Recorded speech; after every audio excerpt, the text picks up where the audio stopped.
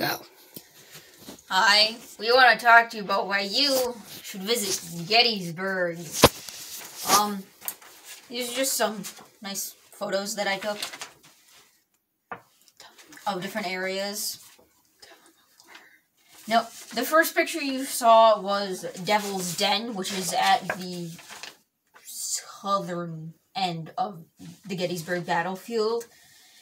And the generals involved at that battle were Major General David Bell Bimey, which is the Union general, and Confederate General Major General John Bell Hood. Why these names? So General Hood was wounded in the artillery fire in the early attacks, and Evander Law was the senior brigade commander, but he wasn't notified of the general's wounding until late into the attack. The rough terrain of the area and the lack of direction ended up scattering Hood's brigades. Some turned north while others continued east. Fighting behind the trees and the walk walls around the Slider farm, which you can see when you go to Devil's Den. Did we get a picture of that? No. We didn't get a picture of that.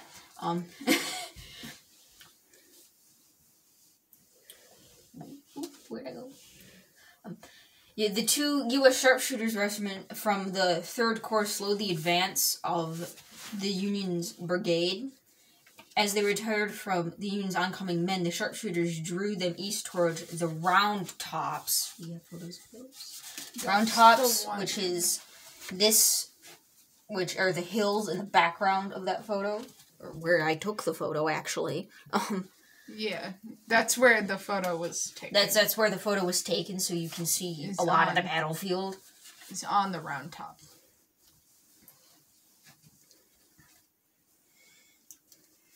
Yeah, so the Union's men, worn out from the long march, pushed up Plum Run Valley in pursuit of the sharpshooters. I don't know where that is.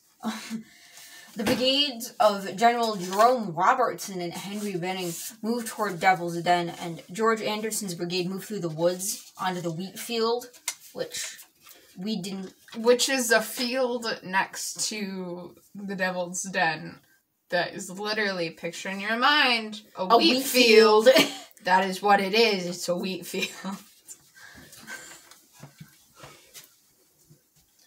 On his own initiative, Colonel Strong Vincent diverted his V Corps brigade to Little Round Top, and Joshua Chamberlain's 20th Maine charged the 15th and 47th Alabama to maintain their hold. The 16th Michigan faltered, but was supported on the last moment by the 140th New York. Now, if you go to Little Round Top, you can't see it from the base of Little Round Top. Like, you gotta hike up to, like, the peak of the mountain, and they have a massive monument for the 140th New York. I don't think we saw that. No, we didn't end up seeing that because it took so long to find it. It's up there. It's up there, but we didn't see it.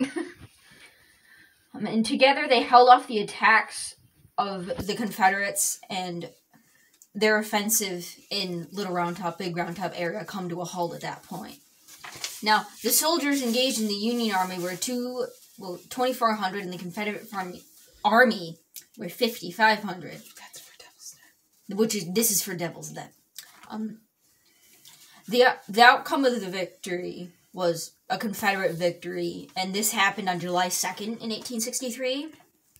And major events, this one ended up turning the tide of the battle a little bit. A Major General John Bell Hood of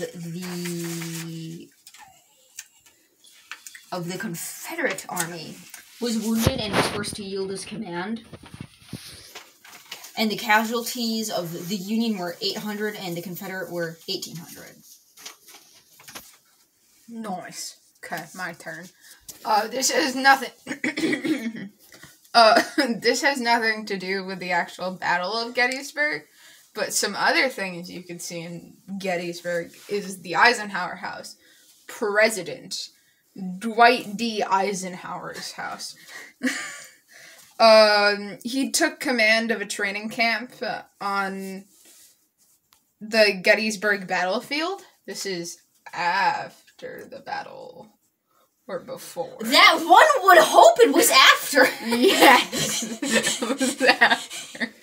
I don't know presidents. It's not my thing.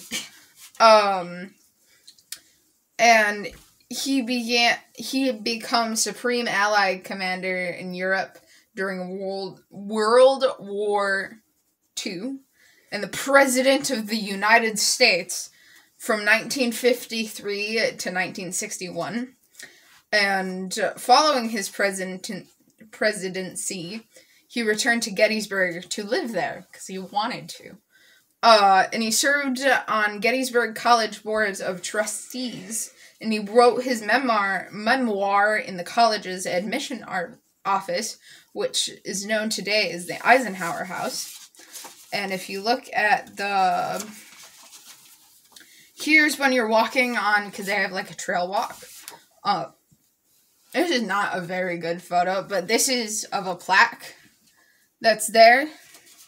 And then directly across the way, when you see it, is the Eisenhower House. You could, I do believe they have virtual tours of the Eisenhower House that you could look at like a 3D house map and go around. And also, I do believe you could visit there and still do that.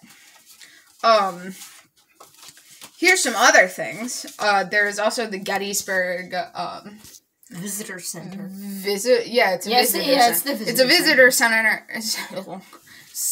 that has one of the biggest oil paintings. It's one of the biggest 360-degree panorama oil paintings, which you could pay to do a light show and sound experience, and also there's a movie that you could do there too. But here's our two photos of outside of it. It has a quote from Abraham Lincoln that says, "Now we are engaged in a great civil war." I had to take a panorama to get the whole quote in. It's so big. It's on the whole wall, and it's huge. And this is the coolest thing. The belt buckles that they wore actually saved a soldier from getting shot in the intestines and having major wounds because they almost got shot in the intestines. And this is the actual belt buckle. Yeah, it's the actual belt buckle from a soldier. From the soldier. So how many days were you guys down in Gettysburg?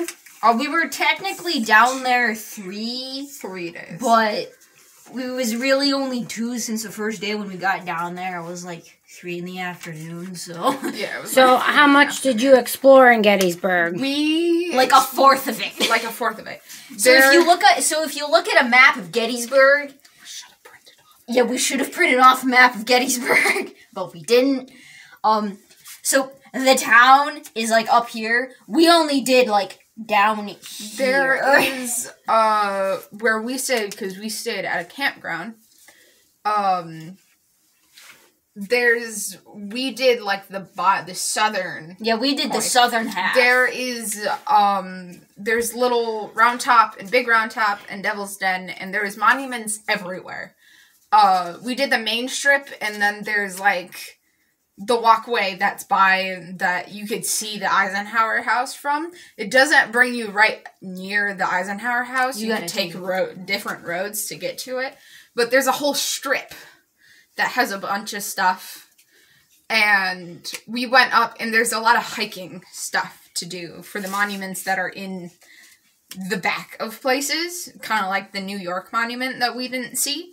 And there's also like big ones and there's little ones. A lot of monuments are where they were actually stationed. Like some of them aren't because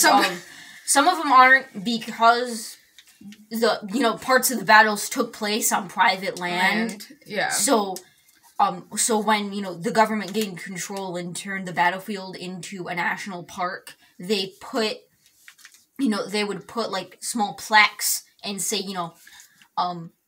about a mile like west of this area, or 500 feet east of this area, this brigade fought the Confederates or something like that. And a lot of the monuments are there's a lot of them for the generals, and there's a lot of them, so all the generals have a monument somewhere of them doing a fancy pose. What general did you stay in?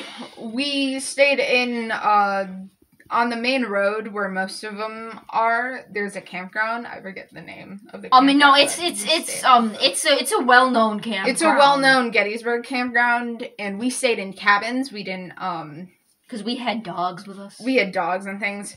Some of their cabins are dog friendly. All the cabins are named after. There's one that's named after President Lincoln, and then all the rest are named after a general.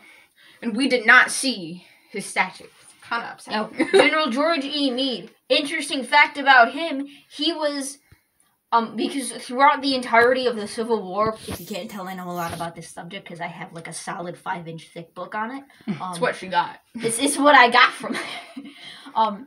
Throughout the entirety of the Civil War, Abraham Lincoln kept reappointing generals because all of them were doing such a bad job. And General Meade was appointed to General of the Union Army 3 days before the Battle of Gettysburg. Awesome. So they did not find his statue. They were down in Gettysburg with my parents, and my parents estimated that they did with a 5-mile loop, and it took them all day. So there's tons to see down there. And there's some of the roads are one way, so you'll have to go back and drive up and then take another road past ones that you already seen, and then take another road to go to things you haven't seen. So do you guys recommend going to Gettysburg? Yes. Go to Gettysburg, but try to at least arrange an entire week. Not 3 days. So you guys gonna go back to Gettysburg? Yes.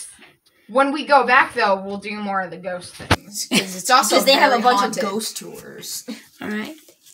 Thank you. Thank you. Bye. Bye.